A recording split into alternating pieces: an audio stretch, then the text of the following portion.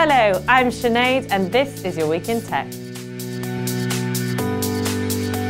Verticly, a tech startup based in London and Newcastle, has raised over €1 million. The company helps brands to engage with both offline and online customers and says it will use the funds to continue its international expansion.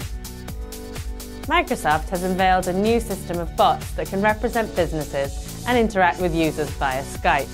The social bot, named Cortana, will act like a human and could help you achieve things like booking a hotel.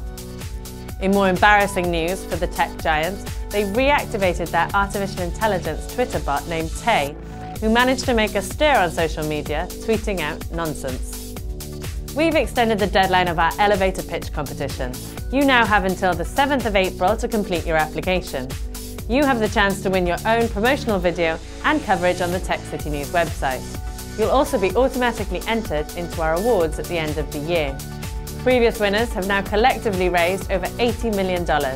Head to techcitynews.com/apply. Spotify is stepping up the race to beat Apple by taking out $1 billion in debt financing. Despite being valued at over $8 billion, the company has chosen to get a cash injection that won't affect its valuation. The new financing could mean an opportunity to make acquisitions and tap into new audiences of independent listeners. Our download of the week is O to the B. The app was created by the STEMettes, an organisation that encourages young girls to pursue STEM subjects. The app connects the students with role models, helps them find work experience opportunities, and inspires young girls into STEM careers. And finally, European researchers have developed an artificial fingertip that provides tactile feedback to the user. The technology connects a human's nerves to the bionic finger so they can be stimulated by electronic pulses.